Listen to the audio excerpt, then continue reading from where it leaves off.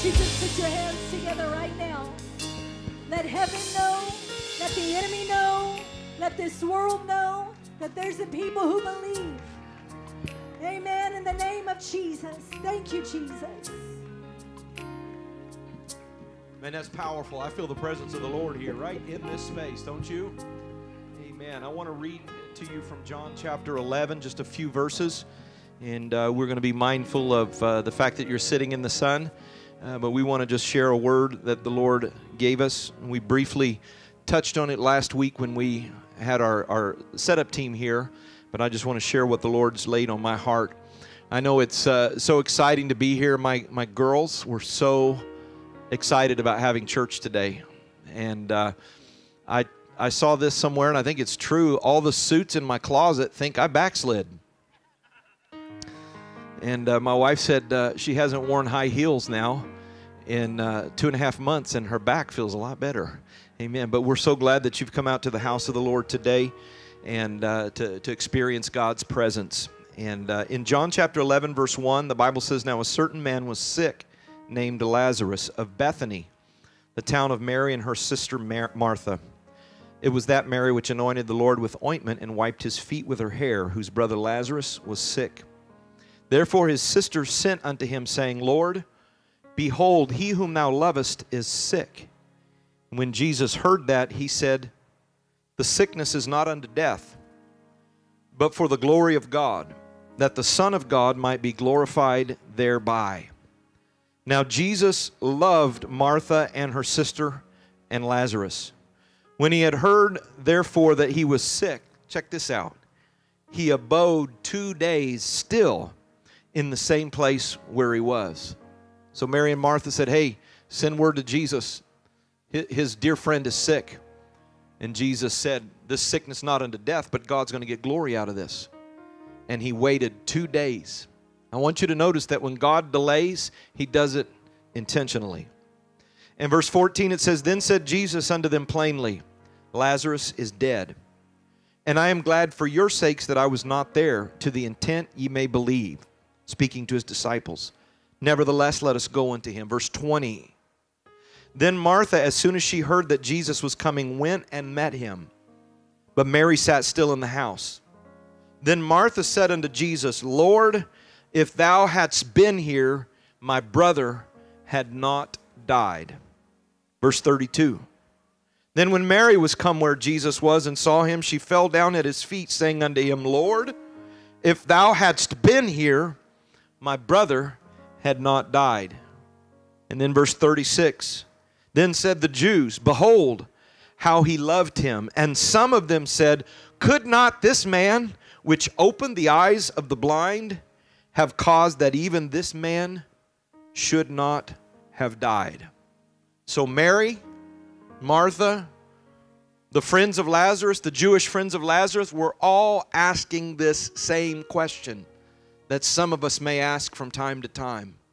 And that question is simply, where was Jesus? Where was Jesus? I went through this situation. I had hoped that this would happen. We're seeing a lot of things take place, and many people have this question, where was Jesus? Heavenly Father, thank you for your word. Thank you for the fact that it's very powerful and it relates to where we're living right now.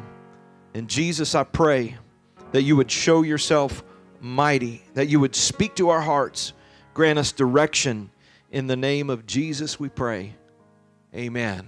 You may be seated. I want to start by telling you a little story of something that happened to us about 2 months ago, almost 3 months ago, at the beginning of the quarantine. My family and I jumped in the car and took a road trip to visit my parents and my wife's parents in the eastern part of the United States. And while we were there visiting with my mom and dad, my girls had been working on their grandparents to try to get them to get a little puppy. And they said, "Oh, it'll be so wonderful. You'll have something to do, something to take care of." And of course, my mother and father were already kind of thinking about it. as it was getting close to the time that our stay would finish, they had found a little pet store that was open. And we went, my daughters with their grandparents went to the pet store. And there was one little puppy for sale at the pet store. And, of course, here's a rule of thumb. You guys ready? Don't go to a pet store if you don't want to come out of there with the pet, especially with a little one, because they're going to fall in love. And my girls, there was one little puppy there, and all puppies are cute, I'm telling you. Now, they may not, the full-grown dog may not be cute, but all puppies are cute. And so my girls fell in love with the little puppy, and my parents weren't sure. They said, hey, there's some more dogs coming in tomorrow. This is the only one we have. It might be bigger than what you want when it grows up. And so my parents left, and we left, and we went to get something to eat. And as soon as we left, of course, Eden was already heartbroken that we were leaving that dog there in the cage. And so she started really working on her Mimi and Poppy and saying, hey, this would be just a perfect dog for you. We've got to go back. We can't leave that dog there. We've got to go back and get that dog. And so finally, Mimi and Poppy said, okay, I think we're going to do it.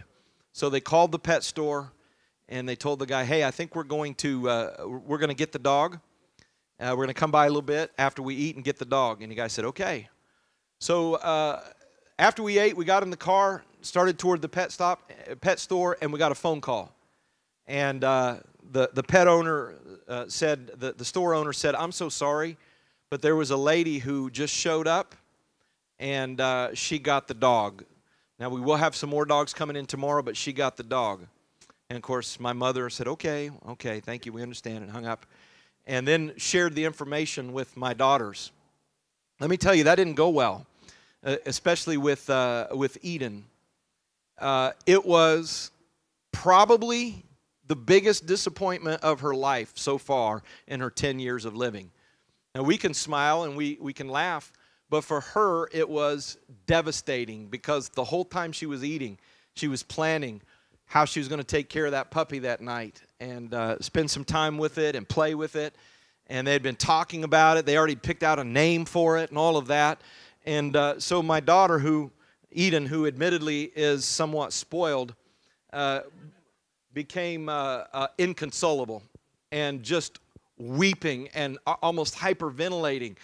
And she said, that's a wicked man that would tell us that we can have that dog and then give it to somebody else. That lady that's getting that dog is going to be mean. She's a witch. And we're like, oh, my goodness, what's going on with you? She was very passionate. She was very disappointed, and she was very heartbroken. Now, my family, we have a list of sayings that our kids have said over the years, and Cambria keeps track of them. We go back and laugh about them. But this was one of those days where one of those sayings was made. As she was weeping and gnashing and saying, let's go back and get it. Let's try to get there before that lady. Can I go say goodbye? Can I go say goodbye? And then with tears streaming down her face, she said, Dad, I don't even feel real right now.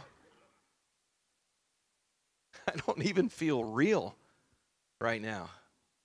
And in her experience, in her life, it was so traumatic. She was saying, in essence, I don't even feel like this is real. So disappointing.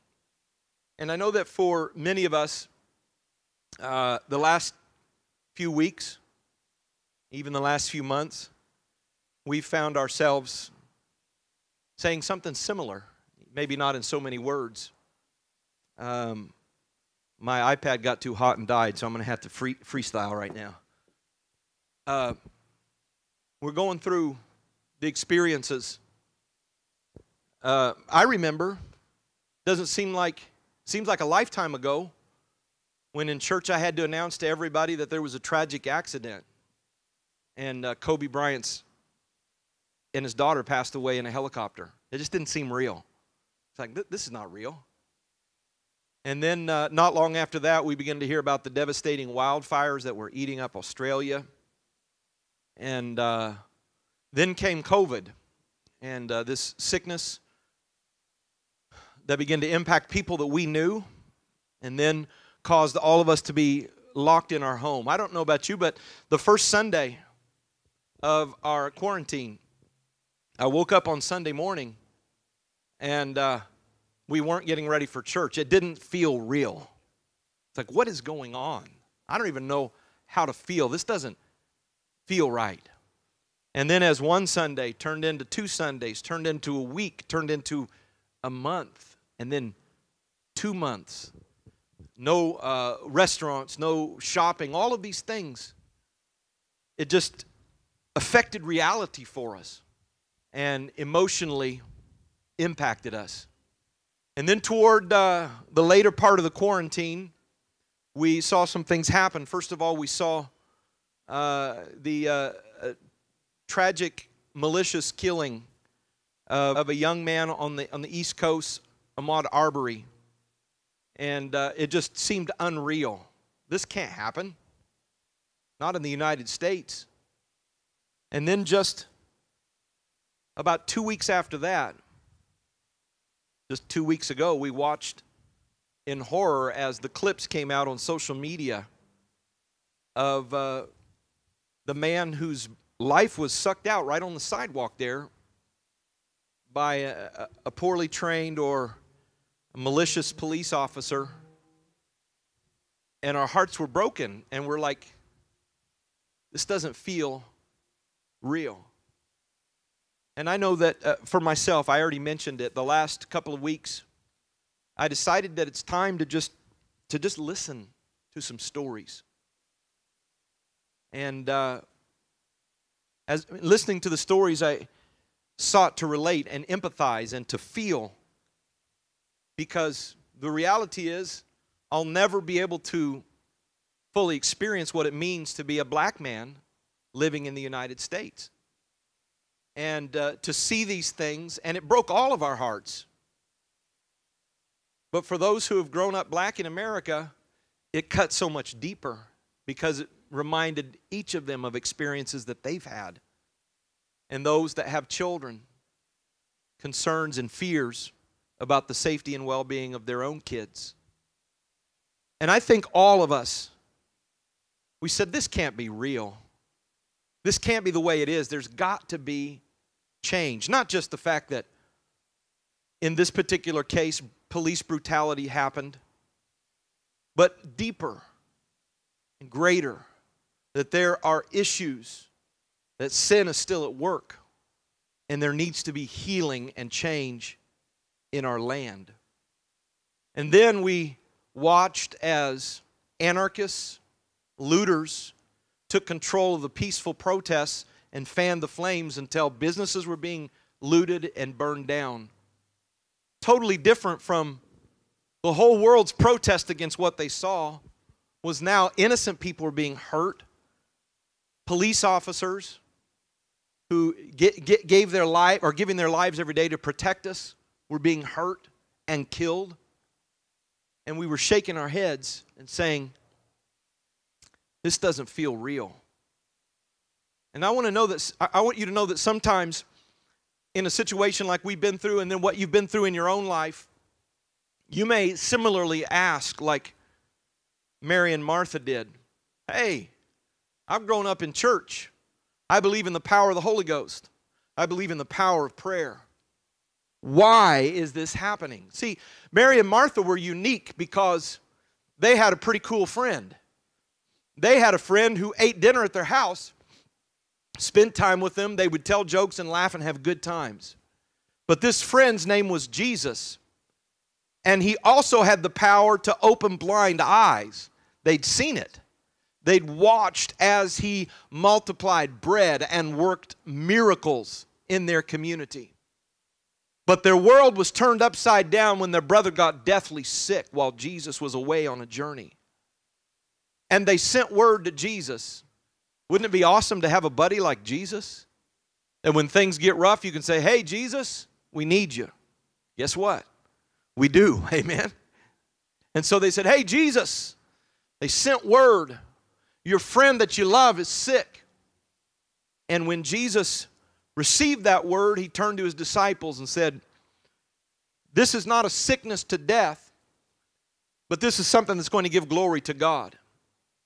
Now we know that there are sicknesses unto death. And when Brother Eli Hernandez became sick with COVID, we were believing, all of us were believing, that it was going to be a miracle and a testimony. But in God's divine purpose, it was his sickness to death. And we have to accept that. But in Lazarus' case, Jesus said, no, this is not a sickness to death. But God's going to get glory from this situation. But the interesting thing is the Bible says, then he paused for 2 days. 2 whole days he delayed. And then he said, let's go see Lazarus. When they got there, the Bible says that when they finally made the journey to where he was, that Martha met him because Lazarus was no longer sick, he was dead. And Jesus already knew this. And so she declared to him, Jesus, if you'd been here, he wouldn't have died. Mary shows up a little bit later and says the same thing. Where were you, Jesus? If you had been here, if you had shown up, he would not have died. And then those that followed Mary, the mourners, the Jews, showed up and said, hey, this guy opened blind. We saw miracles. Surely if he would have gotten here in time, he could have healed Lazarus. Where were you, Jesus? And I know that sometimes we experience those same emotions. But I want to encourage you today by letting you know, if you're in covenant with Jesus Christ and you find yourself wondering, where was Jesus? Please understand that God has a perfect timing and God has a perfect purpose. We may not understand it right now. We may not even understand it in this life. But we do know, as the old song says, we'll understand it better by and by when the morning comes. And in the meantime, we have to trust that Jesus, whenever he delays, there is purpose to his delays. Amen? Now, I know that Mary and Martha, when Lazarus was taking his final breaths, they were thinking, oh no, we thought Jesus would get here in time. Where's Jesus? Oh, if only Jesus was here. And then suddenly, well, it's too late. Where was Jesus? But while they were praying for a healing, Jesus wanted them to experience a resurrection. And I want to tell you that a resurrection builds a lot more faith than healing, wouldn't you say? That raising this man up out of the grave after 4 days takes is a lot greater faith builder than just doing a healing on his body. And so when they arrived at the tomb, the Bible says that at that point he had already been dead 4 days. 4 days. Now, I learned in my studies that in Jewish belief, their belief was that the spirit of a man lingers close to his body once he stops breathing for 3 days, and then it leaves. And so Jesus waited for those 3 days to pass, and on the 4th day, where there was no hope, and the Bible says the body even had begun to stink, that's when Jesus showed up. The point I want you to get from this is Jesus has perfect timing. His timing is appointed because we see things from today going forward. We can see what happened yesterday and we can see what's happening right now, but we don't know what's coming down the road. But the Bible says that the Lord sees the end from the beginning. He sees in reverse.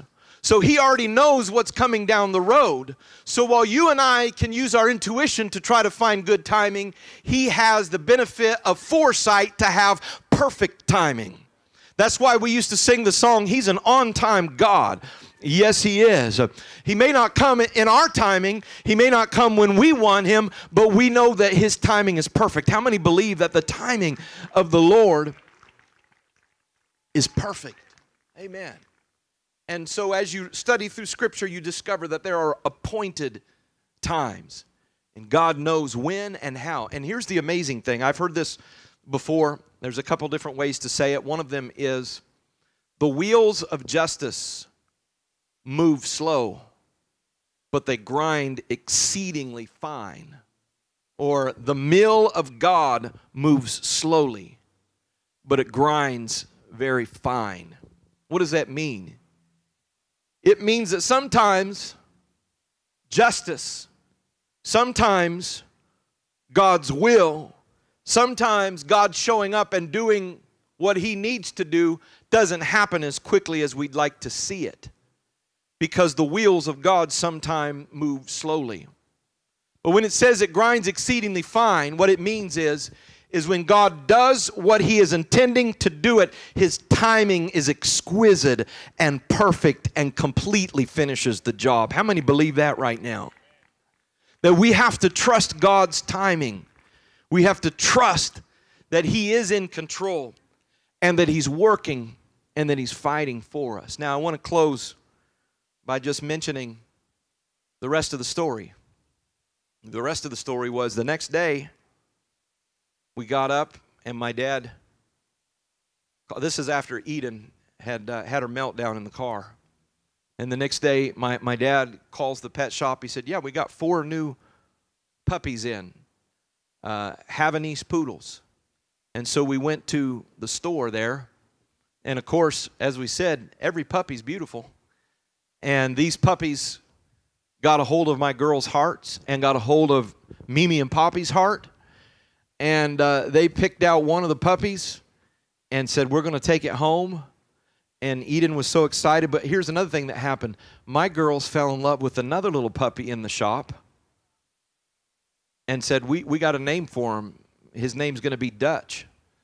And Cambria said, my birthday's right around the corner. And I'll pay some money for this. I'll help.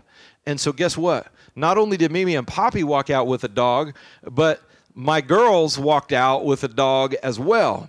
And as we were driving back home across the country, I got Eden's attention.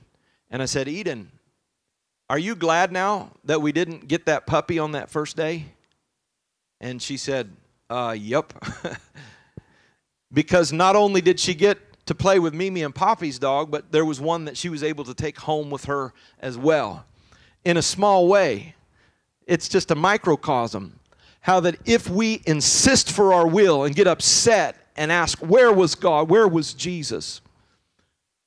We must understand that God has something that is going to blow our minds, that's going to be even better. Amen? And we may not see it immediately. You may not see it the next day. You may not see it for 10 years. And it may not be till you get to the other side that you see God's reason for what He did. But God is sovereign. God is wise. God is knowledgeable. Amen. He sees the end from the beginning. He has your best interests at heart. He is your heavenly Father. Are you with me right now? He wants what's best for you in the long run, not in the short run. And so we've got to trust that when we're asking, where was Jesus? That Jesus was there all the time, but His timing is perfect. Anybody believe that right now? If you believe that right now, put your hands together.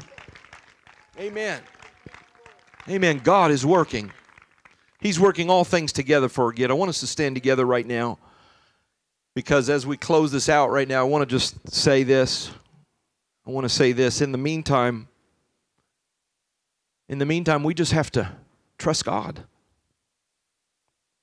We have to trust God. Whenever you find yourself asking this question, where was Jesus? It's a sign that something really powerful, really significant is about to take place. I accept that. I believe that in my life. And I know that in my case, in our situation here at Life Church, see this building behind us? In my mind, in my spirit, we should have been in there a year ago. And I look at the bumps in the road, the holdups, the barriers, one after another, that seem to be hindering us from being able to complete the project and move in. And then, of course, when the quarantine hit and it was like, we need our building more than ever, be able to get back together when the time is right. Can I be honest that sometimes I was like Mary and Martha? Oh, Pastor, come on, you know you are too sometimes. Where was Jesus? Well, God, we prayed about this. I've seen you do miracles for other churches. Can you imagine Mary and Martha when their brother takes his last breath and they're saying, Jesus, we saw you open blind eyes. Where were you? Where were you, Jesus? And I find myself even at times having asked the same question and wondering, God, you forgot about us? Martha said, the one that you love is in trouble. Remember, you love me, Jesus. We serve you. Where were you? Why haven't you come through? When you sense that, I think it's important to understand that God is at work. His timing is impeccable. And listen to me right now. There's always purpose behind God's delays. Always purpose behind God's delays. And so in the meantime, what we have to do is trust God. We have to trust that His timing is perfect. And that He has purpose even in His delays. And then the third thing we need to do is we just need to praise the Lord. I feel like the greatest thing that we can do is just praise the Lord. Because if we fall out of the habit of praising the Lord, then our perspective is going to be shaped by our disappointment instead of our faith. Are you with me right now? Our viewpoint's going to be shaped by our disappointment instead of our faith. So in the face of any disappointment, in the face of hurt right now, in the face of uncertainty, I wonder what would happen if you would begin to praise the Lord and let your mindset, rather than being shaped by all the narrative happening around you and all the opinions and the mob, that your perspective can be shaped by the fact that you believe that God is great, that He's in control, that He's on the throne, that He knows how many hairs I have on my head, that He sees when I cry in the night, and He loves me. The Bible says He was moved with the feelings of their infirmities. Think about this right now. Jesus already knew there was going to be a resurrection, but when He saw them weeping, He started to weep. Are you with me right now? He was touched. And so don't think that during God's delay that He's just looking there smirking at you. Oh, look at him squirm, but I'm going to deliver him. No. He feels our pain. He feels our hurt. But He's not going to let it get His purpose off track, because He's sovereign. He sees the end from the beginning. Good things happen when we praise the Lord. I just feel like praising Him right now. I feel like worshiping Him right now. Hallelujah. Hallelujah. Hallelujah. Hallelujah. Thank you, Jesus. Thank you, Jesus. God, we praise You together right now. We lift You up and we worship You, Jesus. Hallelujah, Lord. Hallelujah, Lord. Hallelujah. Thank You, Jesus. Thank You, Jesus.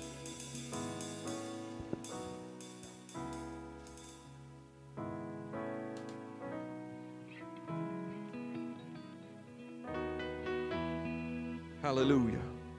Amen. There's a song that was just going through my spirit. It's an old song. Most of you don't even know it. And we're not going to try to make them sing it. But it just says, praise the Lord. He can work through those who praise Him. Praise the Lord. For our God inhabits praise. Praise the Lord. Praise the Lord. And those chains that used to bind you serve only to remind you that they drop powerless behind you when you praise Him. Are you with me right now? The chains that used to bind you serve only to remind you that they drop powerless behind you when you praise Him. I wonder what would happen right now, amen, to our mindset, to our perspective if we would just begin to praise the Lord right now. I want you to let that praise just come out of your spirit. Understand that the Lord is still alive, that He's working everything for our good, that the wheels of justice are turning, that God's ultimate purpose is going to be fulfilled in the end if we'll praise Him and worship Him. I want us to praise Him together right now in this song. Hallelujah.